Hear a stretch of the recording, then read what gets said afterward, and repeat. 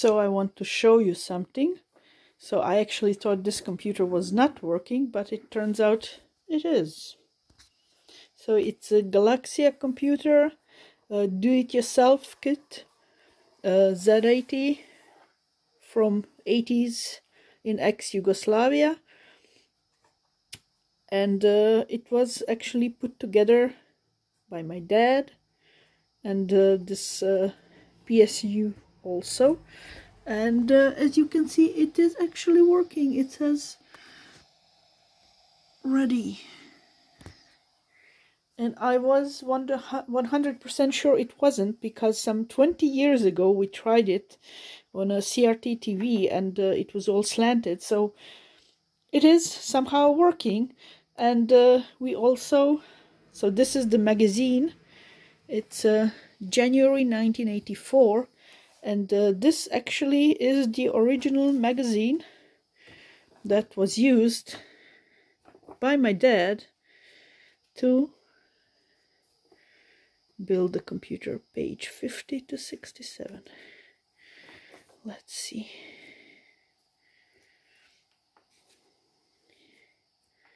Disk units, plotters, 37, 41, this let's play. There it is, the Galaksija computer, and a little kid playing on a build kit. There were later, it was published first as a do-it-yourself kit, then later they were offering already built kits, and this is one of the already built ones. And I guess, or no, I mean it wouldn't be so, because this is the instructions, so they wouldn't have had the built one already. So this is a custom, but they did have a later they had a built kit they were offering for sale, and around 8,000 of those were sold, but an unknown number of do-it-yourself kits were made before, such as this one behind. And I'm just looking at this wonderful red TV. This is a Iskra Minirama TV. I'm actually hunting for that one for a long time, but maybe, I don't know, I'm not sure I want a CRT at home. But so this is the instruction. So the video cut. So these are the instructions for building the Galaksija. What happens in the first few microseconds. The comic Galaksija. And then there's a schematics and what you need to do and how you need to do it. And this was basically what my dad used to build this computer. And this is actually available online in the PDF. I can link it. And the PSU. So how to add, I read this, how to add, instead of a RF modulator, which I'm now using with the little CASIO TV, you could have a composite. And I actually did buy a Tandy cable, which is apparently wired in the correct way, so I could get a better output out of this computer. But at first I'm just amazed that it's working. So yeah, it's a DIN 5 pin, and like the old Commodores. And this is for the tape, also 5 pin to another 5 pin, or the jack.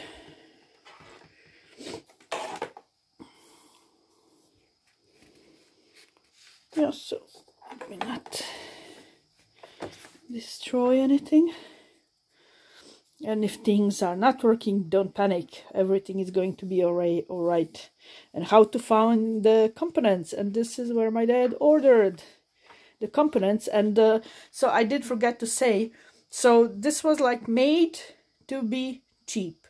And it was forbidden to import more than 500 Deutsche Mark worth of luxury items, which were computers were then luxury items into what was then Yugoslavia, and then they decided to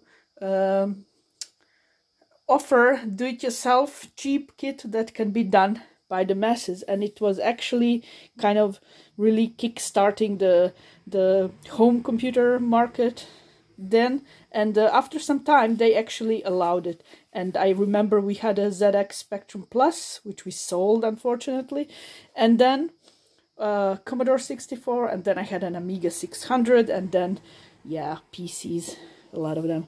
So never a Mac, because they were expensive, not very available here, not an option. So this is, yeah, this is I'm happy that this cutout missed this image, Galaxy in the school. And this is Voja Antonic, which was the guy who actually designed the computer, and he's still, like, I saw that he's active in the scene. So yes, and not only do I have the original first number, but I have original, yeah, other, yeah, they're also reversed, which is not really, so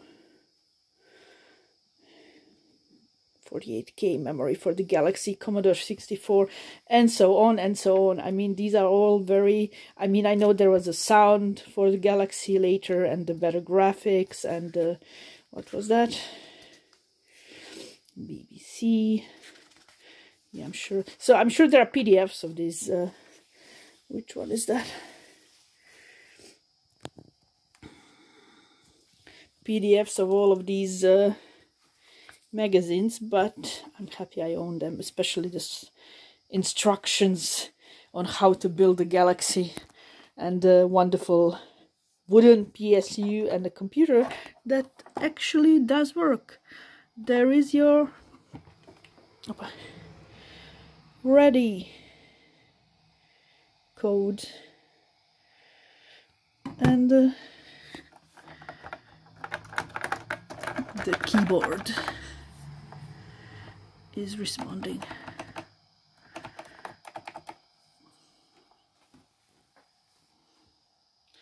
That's really cool. I will now try to connect it to the modern TV via the Tandy cable. This was a Tandy TRS-80 model composite video, 5-pin into video out 1.8 meters, and yeah, I of course checked the wiring, it fits. So this is was a standard thing then, I guess, the DIN 5, and early Commodores sometimes have DIN 5, but mostly DIN 8. Yeah, very cool. So I do have tapes with the games, so we were kind of very hamstery family. We kept everything. So I have to figure out. So I do have some tape recorders, none with the numbers. So I can't really. I could just do what's first on the tape, but I have to figure out, can I load a program? I definitely can write it, but I don't want to. So that's so cool. Yeah, so this is a 1984 computer, 40 years ago, happily working with the to-do instructions that were followed to build it. And I'm very happy with it. So that's it for now. Let's see what else I can do with it. So as you can see, it's a success. I actually managed to connect it using a Tandy TRS-80 cable. Galaksija is now connected to my modern, relatively modern TV. And how I did it is, this is the thing I usually use, well, sometimes use with the Commodore. So I do have an OSSC, yeah, say, And sometimes I use it, but it's more like you don't have this CVBS there, and this PB white, so you don't have the kind of composite that goes into the OSSC. So you have to use something. There's like a, I forgot the name. So there are some transcoders that you need to use before you use the OSSC, which means like you connect to a device similar to this one, and then to OSSC, and then you get an HDMI. And I do have that combination, but this I find to have a little bit better, cleaner output. So this is, I usually, like, if I want a really good picture from Commodore, get a S-video output, put it here, and get an HDMI here. And this works. And what's connected to the Galaksija now is the, so next to the modulator, the 5-pin is the composite out, which was kind of a exclusivity then, but now it's well, it's already a bit obsolete, but it's so it's a 10 DTRS cable that has the same wiring, and I got that one. Other option was to solder one myself, but I figured if it's the same, why bother? So it's actually fits perfectly, and I put it into this yellow video signal that we don't have a sound, and get a, this is a power, 5-volt power for this little thing, and HDMI out, which goes to my screen, and this works. And I could also do some, there are some options to kind of like do a bit of upscaling and smoothing, and yeah, I don't know, have to check, but so this is how the Galaksija looks. Woohoo! So we do have a Galaksija on a super huge screen. And it did have this, like, a couple of different logos. I have to check which one is this one. I think that's the first one. They had this sign next already. So yeah. I don't want to say anything because I have to check the facts first. So yeah. So I did find tapes for the Galaksija, and my dad usually had some like math programs and statistics. But there's also a game tape, which is this one, and there's like a castle, which is Zamak Jumping Jack, Zoo, Space Invaders, the Moon Landing, Alien Attack, Hammurabi, Snake, Mad Max. Thanks. So I think well, I like Magic Miner, but on Spectrum later, right? That's the computer. But I'm very happy. So this is actually a cool game, and it's at 0. And since I don't have a tape with numbers, this could be a very cool thing. And this thing is actually not rewind, so it's an old tape that nobody looked for, but it's I will try to manually move it a bit to see is it safe.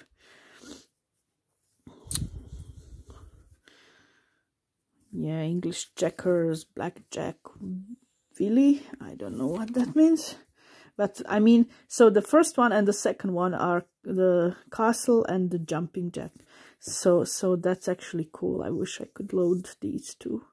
That would be perfectly fine for me. I also remember I like this one, but how would I know where it is? Maybe loading these two, and then so these are the for the ones that don't get it. So this is where you rewind your tape, and that's where the program starts. And the interesting thing is that they used to have radio programs where they would play the computer program, and then you would record it on a tape, and then you would have people complaining, what's that hellish noise? Although, I mean, they were doing it in the middle of the night so that they don't bother people, but still, the fact that the computer programs were streamed on the radio is very cool, I think. So let me check what I can do. It would be great if I would manage to load something. So unfortunately I was unable to load the tapes. The reason is that both tape players that I have are now chewing tapes. So, and this one got a bit chewed in the beginning, so I'm hoping that if something got damaged, that it's the first game only. I think the code can be found online, so I mean it's recreatable, just as it's really I hope that I have a tape player, but obviously I don't. At least I kind of disassembled one and tried to clean it a bit, but yeah, it just doesn't work. Just now, whatever tape I put in, it kind of starts being chewed, and it won't rewind, it won't fast forward, play, makes the tape, exit the container. He starts chewing it, so it's and it's the case. I have one old, like a little radio, and one old kind of a cheap stereo with 2 tape decks, and those two are the same. So I don't have any tape player now, and I can't play the game. I could type it in and start it, but I'm not sure it's worth the trouble now for the video. Maybe. Let's see. Okay, so this is it for the Galaksija. Right now I was unable to play the tape programs on the tape I had because I don't have a working tape player, so that has to wait until the next year. But the good news is that the Galaksija works, the keyboard works, the PSU works. I have an option to connect it with a RF modulator. I have an option to connect it via the composite, and then with various gadgets get the HDMI signal. And the tape, these are the tape cable, this is the tape cable, and yeah, I think everything works. And if I had a working tape recorder, I would be able to try some games, but I don't. So yeah, that's it. I have to figure out probably a little one, like a dictaphone or something like this. With I saw some that do have this DID 5, but it has to work and not chew tapes. I think that's doable. I just don't have an option right now, and also no time. But I'm super happy that the computer is actually working after 40 years.